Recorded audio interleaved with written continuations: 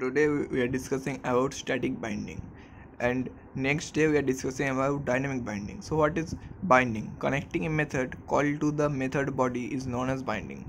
There are two types of binding. One is static binding, one is dynamic binding. What is static binding? When type of the object is determined at compile time, it is known as static binding. So whenever the object type it is rectified by the compiler at the compile time, so it is known as static binding. If there is any private final or static method in a class, there it is a static binding.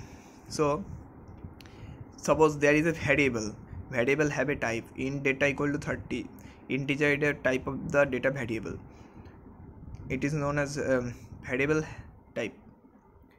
Next is reference have a type class dog inside main method inside dog d1 means dog type of object is d1 reference with dog type of d1 is a type of dog.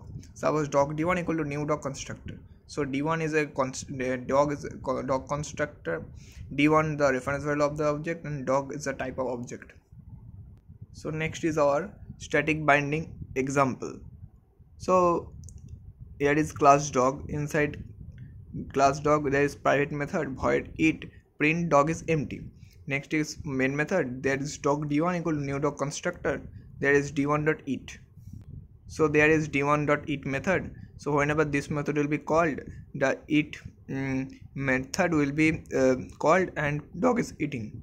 So there is no confusion about the type, because there is only one class dog d1 and there is only one method d1.eat. There is no overloading concept, there is no overriding concept, because of only one class is there. So this will be printed dog is eating.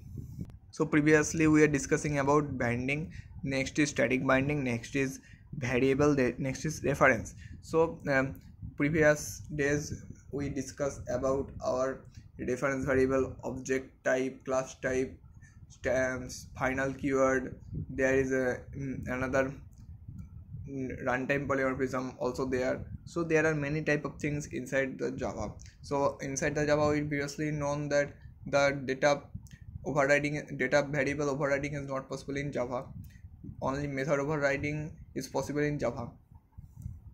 Also inside Java there is constructor overloading is possible, method overloading is possible. Java has entered many application in our daily life, so it is many more important than our thinking. So this is our entire discussion of static binding, and this is our example of static binding. So here is that our examples.